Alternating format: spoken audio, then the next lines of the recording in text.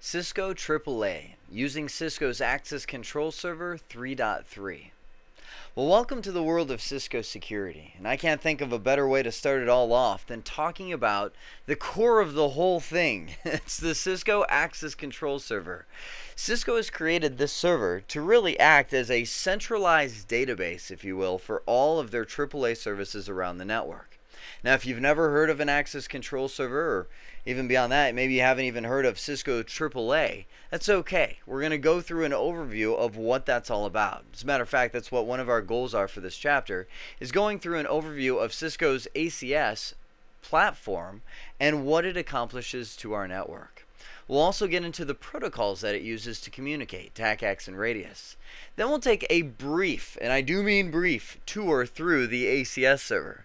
The reason I emphasize that is in the second nugget of this series, we're going to go through a full-blown implementation of Cisco's ACS server, along with setting up routers and access devices, pointing to the ACS server as a central point of administration. We'll then talk about the new features in ACS 3.3. This is one of the third releases, and actually beyond even that Cisco's come up with for the ACS server. And then finally, we'll hit the ACS hardware requirements, what it takes to run this thing. Well, anytime you come to a new product name, you have to start off by asking the question, what on earth is the Cisco Secure Access Control Server, or ACS? Well, I tried to boil it down into a statement that could be as brief and concise, but still deliver the definition, and you see it right there on your screen. Cisco Secure ACS is a single point of Radius or TACACS AAA services for network devices. Now, it's straightforward and concise, but I guess the problem is you're probably seeing a bunch of terms in my straightforward and concise statement that make no sense at all. Radius, TACACS, AAA, what are all these things? Well, that's actually what we're going to spend the rest of this nugget talking about, is what all these new terms are as we deal in the Cisco security world. As you can see right here on the whiteboard, we have the Cisco ACS, the server sitting right here where my little dot is floating over. Down here I have a Windows 2000 Active Directory server. Typically these are two different worlds, meaning that the people down in the Windows 2000 worlds do their thing. They don't talk to the Cisco people. They probably don't like the Cisco people, is what I've usually find. And the same thing goes for the Cisco people dealing with their ACS server. Well, that's what this device is meant to do, is bridge these two worlds together. The reason why is AAA stands for Authentication, Authorization, and Accounting. And if there's one thing that the Windows folks have found to do well, I shouldn't say that. That makes it sound like that's the only thing they can do well. Windows people can do plenty of stuff well. But if there's one thing that they know how to do really well, it's authentication. That's what Windows PCs do all day long. And the problem is here in the Cisco world, we have our routers and we have our network access servers where users might be dialing into, or they might be connecting via VPN, or maybe even our organization has grown large enough to where we have many different administrators that require different levels of access to these network devices. Well, we have a choice. We can go on these devices and create local user databases and say, okay, on this one I've got username Bob, username Joe, username Mike, and all these different usernames and passwords, and then go down to this one, do the same thing down here, and kind of get the password drift, and you know, there's no way to really change passwords easily. That's one way to approach it. Or we could go over here, implement a Cisco ACS server where all of these devices point to. And they say, you know what, instead of authenticating people locally using my own local database, I'm going to check with the Cisco ACS server. Now that Cisco ACS server is specifically implemented to where it could have its own user database, or it could tie right down here to the Windows 2000 Active Directory server. And that's not the only server it can use, but that's one of the major ones. And it can jump down here and say, is that a valid username and password? It is? Sure enough, go ahead and allow them in. Truth be told, for any large organization, you need some point of centralized user management for dial-in users, for VPN users, and for administrators.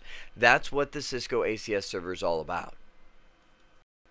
Let's begin breaking apart that ever so concise definition into its individual components. Remember that definition. Cisco ACS is a single point of radius or TACAX AAA services for network devices. So we come to the first major piece of that, AAA services. Now I already mentioned what it stood for: authentication, authorization, and accounting. Now let's understand what each of those pieces are. The Cisco ACS server can define authentication, meaning who are you? Are you allowed to access the network? This is typically the most common one people think about because it requires that username and password. Once the user has successfully authenticated to the network, that's where the second A jumps in: authorization. Now that you've told me who you are, what are you allowed to do? This is where we can start defining separate access privileges for separate users. This can get so detailed that we can even say, well, when somebody authenticates to the router, they're only authorized to execute these very few commands. This is a new thing. Most people are used to, when you authenticate to a router, you type in your enable mode password and voila, you're in, and now you can do whatever you want. But with AAA, I can say, well, you can log in, type in your username and password. You by default will automatically go to this quasi-privilege mode. But under that quasi-privilege mode, you'll only be able to execute the commands that I've told you're able to execute.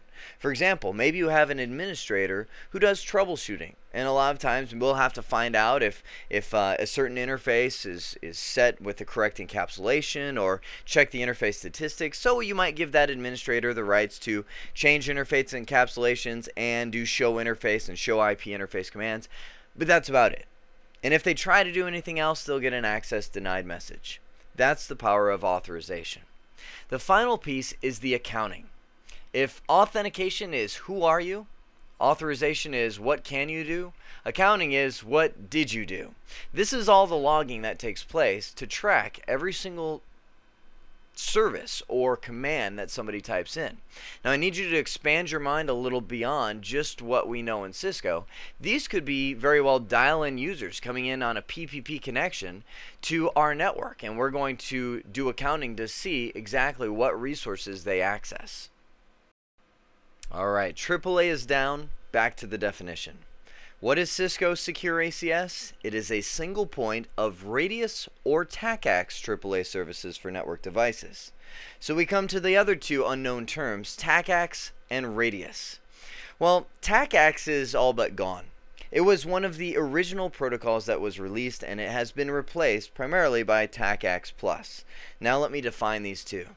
TACAX and radius are protocols that deliver AAA services. That's why I had to define AAA first. TACAX and radius deliver authentication, authorization, and accounting between devices. Just like we have TCP/IP, and IP is a protocol to deliver data across the network, well, TACAX and radius deliver AAA services. The difference between them is one of them is Cisco proprietary. Cisco took the original TACAX standard, which was a very, well, simple standard. It was before radius. It was actually one of the original ways to do it. They modified it and made it proprietary, and they called it TACAX+. This one is Cisco proprietary. It is TCP based, so it rides on top of TCP, so that's built-in acknowledgments right there. It encrypts every single packet that goes between two devices. That's one of the big benefits of using TACAX, is you can be assured if you have a network device, say a router, talking to the Cisco ACS server using TACAX+, every bit of communication will be encrypted between those two. And that's great because people can't sniff and see what's going on. On the alternative, I should stop right there just to say, this is TACAX+, down here is radius. Radius encrypts only the password attribute. So in that sense, people can sniff and find username information, find source and destination, IPs, MAC addresses, the actual data in there. The only thing that's encrypted is the password. So a little bit weaker of a protocol than TACAX+. And the last thing, I should jump back up here. TACAX+ provides per user or group iOS authorization, meaning that if you want to dream of doing that example that I gave you just a moment ago, where you can have a user log in and only have a subset of commands available to them, you have to use TACACS Plus. If you go to Cisco's website and search TACACS Plus versus Radius, you will see the heralds of TACACS Plus being paraded across the site. TACACS rules, yay! Pop the streamer, everybody runs and cheers. Because Cisco created it, of course that's what they're going to do. But with Radius, they kind of, oh, by the way, there's this other one, Radius. Radius is the industry standard. You almost don't need to say anything else other than that, because that is its glory. Radius is supported across the board. Now here's the beauty of this. If you're using Radius, you can authenticate devices from a router to a Windows 2000 server. Let me show you an example. If I were using Radius on all my devices, I could authenticate directly from this Windows 2000 server right here to a router. So if somebody logged in, they could say, hey, I'm XYZ person and here's my password. The router could go directly to that server because Windows 2000 and 2003, of course, support the Radius protocol as implemented in their Internet Authentication Service, or IAS. Comes with it. You just got to install it.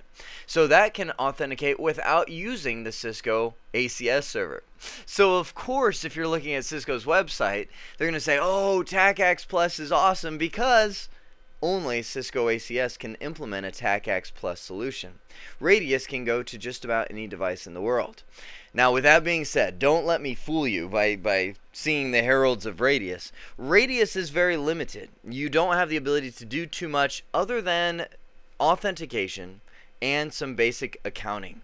That's because when they developed Radius, they actually combined all the accounting and authorization functions together. So it's definitely not as flexible as TACACS, and I could go down a bullet list of why TACACS is better than Radius, but just the fact that Radius is the industry standard is almost reason enough to say, wow, that's a pretty serious consideration. The other thing that Radius does have up on TACACS is the ability to do extensive accounting capabilities. TACACS has limited field as to what can be delivered with the accounting. So when you're trying to document, for example, when something happens, the router can report it to the server. However, with TACACS, it doesn't have as much flexibility as it would if you were using Radius. Outside of that, that's pretty much the major differences between these two protocols.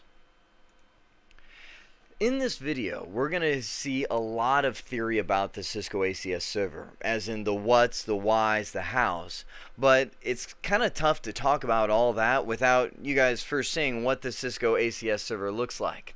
So let me go ahead and just bring this up, and I just want to give you a quick tour through the Cisco Secure ACS server. Now you can see right here in the window, I am using Internet Explorer.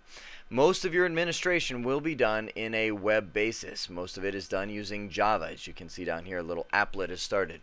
So I'm going to log in to my ACS server. And don't worry, we will go through everything on how to set this up and all of that. I just want to show you the end result first. But this is the Cisco Secure ACS server. It's got a very intuitive interface. Over here you can see divided into the major columns, and I'm going to expand my window and scroll around a little bit.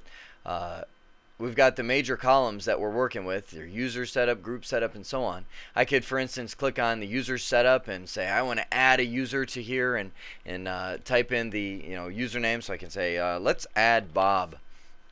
Click on add the user, and right there, right on the right hand side, you've got your help menu explaining everything about it.